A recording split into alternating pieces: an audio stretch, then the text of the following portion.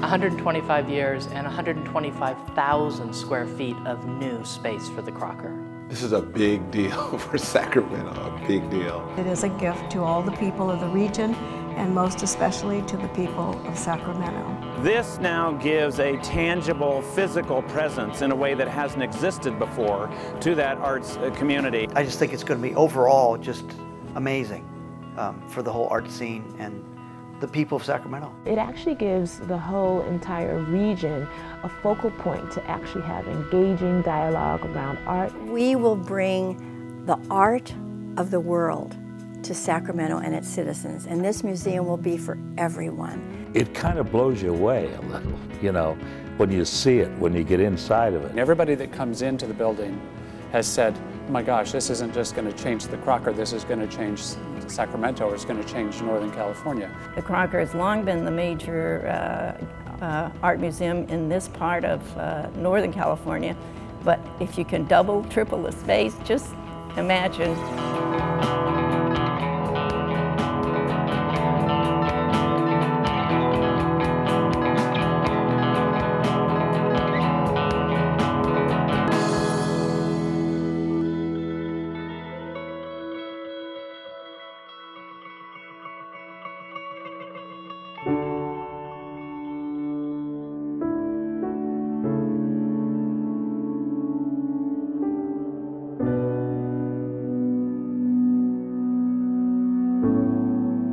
I think that for me, the origins of becoming involved with the Crocker were probably a feeling that Sacramento deserved excellence in the field of visual arts. Although we love the Crocker for the containment of the original ideas of the Crocker family, the original building, which was built in the late 1800s, just didn't have the facilities that are expected by the public when they go to art museums. We had no loading docks. We had no cafe. It was just too small. Our temperature, humidity controls, all those sorts of things were considered not quite up to standard, and so it made it hard to get some of the highest value shows. We had no dedicated program space. Museums are first and foremost educational institutions, and without any program space, it's rather problematic to try to serve a broad public. That sense of it's not all it could be, it's not all it should be, that's what began to drive this desire to see something better. Marcy told me of a vision that she had for expanding the Crocker into something that was going to be really quite magnificent in terms of its architecture. What we really needed to get in place was a visionary director. I was brought to Sacramento, in fact, to expand the museum and to make it more relevant to the community. And the board's desire was for the museum, as we were entering the 21st century, to become a modern institution. I was amazed that anyone would want to take this job on because it was fraught with a lot of difficulties at that time. People needed convincing. They thought it sounded good. They thought, well, Marcy thinks it's going to happen, but we need money, and we need the city to buy in, and we need the public to buy in. Here we are, right here in Sacramento, where nobody has raised this kind of money before. But it was such an important project for us, and we knew that if we didn't do it now and didn't do it right, it may never get done. The Crocker Art Museum Capital Campaign is the largest arts initiative or capital campaign in this region. It's amazing how the city of Sacramento and this region and beyond have responded to our requests for funding. We had raised, before our capital campaign even began, over $15 million from 3 or 4 donors.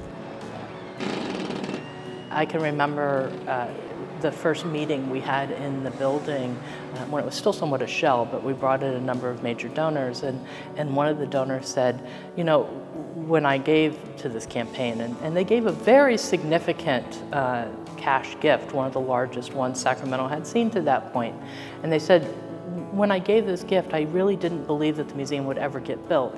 I just thought it was important to try. There were times where we all sort of looked at each other and said, can we do this? And we honestly believed we could. Matisse probably said it best. Creativity takes courage. And I think many people in Sacramento have had the courage to step up and put their money where their mouth is to make this a reality. We sent out an RFQ to architects, every major museum architect in the world. We selected Gwathmey, Siegel and Associates to create a master plan for us, which took into consideration all of the needs that the museum had with regards to space, with regards to programming, and all of those issues that would determine what the ultimate square footage was. You can't just build a building and expect a museum to move into it. You really need to be much more organic in the process. See what an institution needs, see what their collection requires, see what the community is interested in. I had no doubt that we'd selected the right architect because he was the only one that said, I'm not exactly sure what I'm going to build for you, but I'm going to see what your challenges are and your problems, and I'm going to try to solve them. There are design challenges with any facility. Some of the ones here, attaching to an historic building is not an easy thing to do. We felt that it was important that we don't lose the identity of the original Crocker Art Museum, and we wanted something that would be an interesting juxtaposition to the old building, and yet we wanted something new, but we wanted something connected. We were building a 125,000 square foot addition to a 45,000 square foot existing facility, 3 times the size. We didn't want to overwhelm it. And so we very carefully tried to relate the datums and the horizontal lines of the new building to the existing conditions so that you could literally see cues taken from the existing building. The colors of the new building are basically a symphony of whites and grays and a fairly neutral palette in and out from a medium gray. And so is the existing building. We use the 3 basic building materials in the new building, which are a white metal panel, a pre-weathered zinc shingle, and glass in multiple combinations to create a midi-urban complex of buildings. We did not graft the building onto the existing building. We built a building that was separate and distinct, though linked. And we think in the end that our contemporary building enhances the existing neoclassical building. And when you're in the new building, you get all kinds of sight lines to where you can look over and see the old museum. They have a balcony on the new museum. They're both 3 floors. There's a nice chiming, I think, that's going on there. What we have is a quintessential Gwathmey Siegel building. Anybody that knows their architecture and drives by this structure will know it's one of their buildings. I would say I'm enamored of the architecture. I had no idea when Charles Gwathmey was chosen that I would fall so in love with the shapes, and the forms, and the volumes that he ended up creating. But our sorrow is that Charles passed away last winter, and we all wish that he would be here. Be here to see it.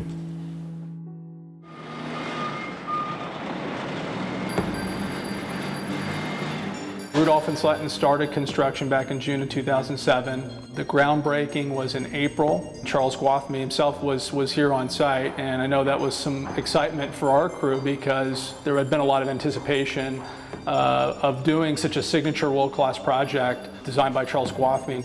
I finally walked up to him and said, "Hi, I'm John Home. I'm going to be building your building for you." The Crocker Art Museum expansion project, in our estimation, employed well over 5,000 different individuals over the course of the project. We poured upwards of 15,000 cubic yards of concrete. The structural steel package itself is more than 1,400 tons of steel.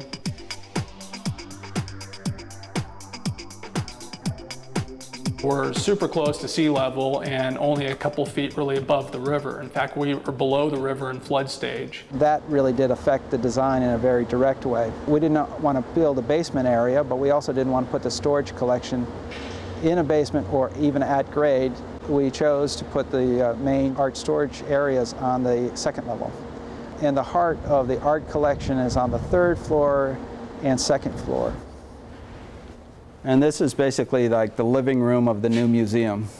The idea about this space is that from the ends of the room, activities that are within this room can spill out into that piazza. You can see that this window wall literally is non-bearing. There's no columns that support the galleries which are immediately above us. So if you're going to do that kind of picture frame with no columns, you've got to build a gigantic steel truss. So up above that window section in those white panels is a 60,000-pound steel truss. Again, all to create this beautiful vista view of the old building. We're right adjacent to a major interstate highway. So we had the acoustical issues to deal with, all of that vehicular noise. So we doubly and triply insulated certain windows in this courtyard, which is exposed to the ambient noise of the area. We built a waterfall that helps create some white sound.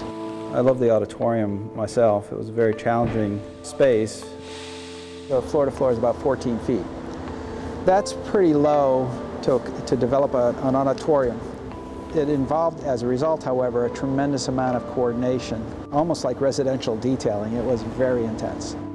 My first favorite space is the Weborg Gallery, which is an adjunct space to the big changing exhibition space. It's just a beautiful space. It's all windows, and you look out the windows and you see the park, you see the old building.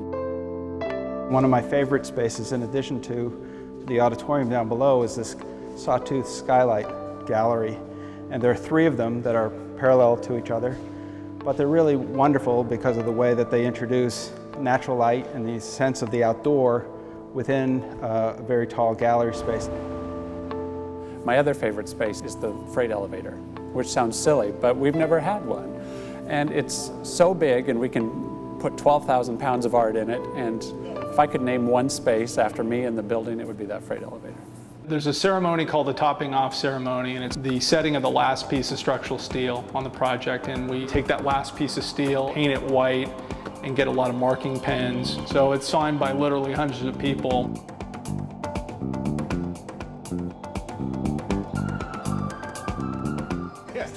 Correction, we are dehumidifying now. We were able to work on this building on paper for about 5 years.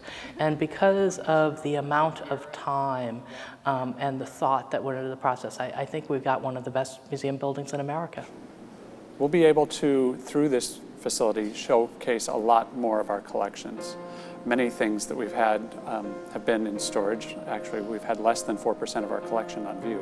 And this gets us up to a much healthier ratio of about 20%. We have a lot of work to do in just better understanding what we have. Works have been packed up for so long we haven't seen them before.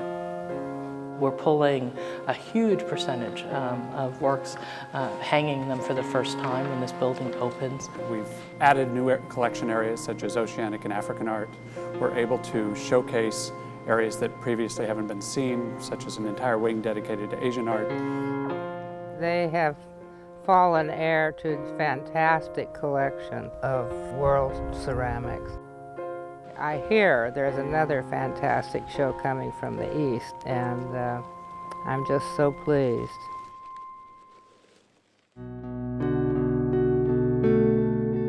One of the things that we want to do is really tell the story of California art from statehood to the present day as well as possible. Maybe the best part of this story is not just the building and the capital campaign, but the collections building and how generous people in this region and elsewhere around the country have been to making sure that the Crocker's collection really can tell that story well. I hope that donors in this area who may have bought a Bruce Nauman when Nauman was at UC Davis, 11 miles away, I hope that that might end up in the Crocker someday, and this space is the perfect place to put it. Isn't looking so pretty. This is where the bar's California Impressionist collection will go. It's kind of a collection that will span from 1900 to 1920. Because of what you're doing, we're going to get a very major Alson Clark, which is a really beautiful painting. Oh, that sounds sad. Well, we both are collectors. Ted collects microfossils, or he did many years ago, but we've long been collectors. The exhibition, Artists at Continents, and curated by Scott, gave us an, you might say, an appetite for California paintings. We put together a proposal for the Crocker Art Museum. We would put together a collection of California Impressionists if the museum would provide the space in the new expansion. And this was warmly received, and so we began this project. We have perhaps over 20 paintings at the moment, and we'll have more by the time of the opening. Touring exhibitions sometimes bypass Sacramento because people in the outside world don't think there's any place to show them. And I think that it's going to allow us to get shows that we've never been able to take before. Bringing in stuff that's much less accessible that people can, well, struggle with more is mind expanding. It's good for us. For artists especially, they're going to be able to see things that I hope will inspire them, will broaden them, will also showcase their work. I think it will be incredibly effective for the teachers of this region at the universities, the high schools, the grade schools. It's one thing to read about art, to see projected images of art. It's another thing to actually look at the art. Very carefully, very gently. We'll be able to show much bigger objects than we used to show. We'll have a 30-foot long painting by Jennifer Bartlett on this main level. We have a Luis Jimenez sculpture, which is as large as life, a horse with a cow, and it's a rider and he's lassoing the cow, and it's sort of in boat color paint with glitter and red eyes, and people are going to love it. We'll also be able to showcase our master drawings collection, which has been shown around the world in past decades, but rarely seen here in Sacramento. So we'll be able to pull out our Jacques-Louis Davids and our Rembrandts and our Dürers and things that people know we have, but they just haven't been able to see. Last time I was down, which like 2-3 weeks ago, I actually left the museum with tears because it was so beautiful and so overwhelming to see all the art that's been stashed all over Sacramento now on the walls.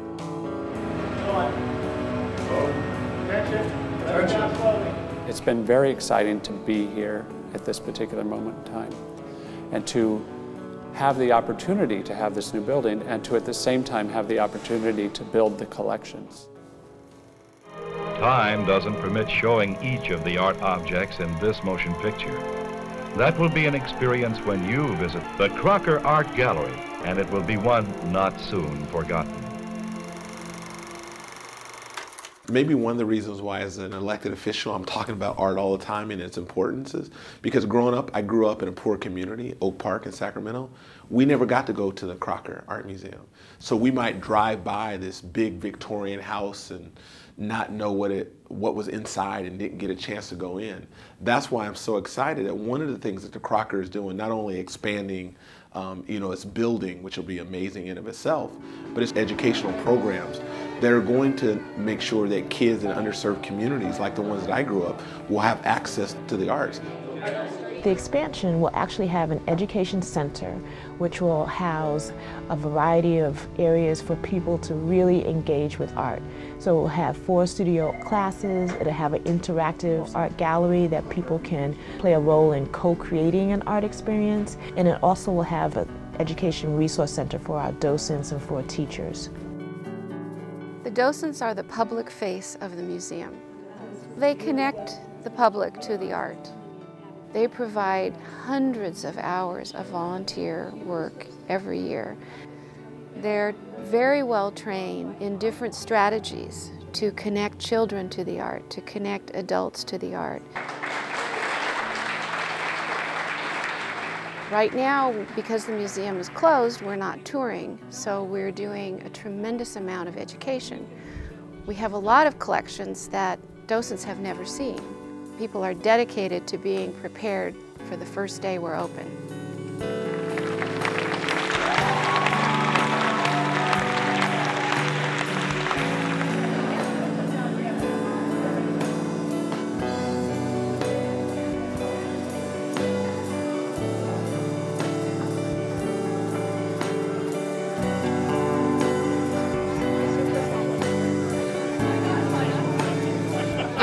wonderful day. And I'm with Joyce. I could burst into tears. I was here Friday night bawling like a baby, so very proud to be here today. It's like going up into the attic of Sacramento and suddenly pulling down a bunch of pieces that we haven't been able to see. So that's the fun part. Just remembering spending weeks on just all this curvature out here with all the iron that was going up. And not only looking at the art that they have, but thinking that it is a piece of art. I think the president of the gallery had said that this was mind-blowing, and it really is. It really surpasses our expectations. We were going to contact the management to see if they're going to rent out a room to us, so we'd like to actually move in here, so that would be nice. It's when this building opens to the public that all of the work begins, because museums aren't about just collections and buildings. They're really about community. They're about education. They're about engagement.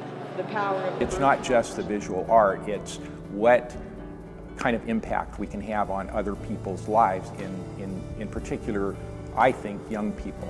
the things that the museum will afford to happen that people can engage in. The benefits of those kinds of discussions make your life better on a daily basis, not just the one day you're in the museum, but reveal things that you needed to know always, that you wanted to know always. What will be really important for the Crocker is to be a center of culture for the Sacramento region, and not just art museum, not just gallery experiences, but all sorts of different kind of experiences. To really have the Crocker be a gathering place, a place where people meet one another, a place where people create a new community.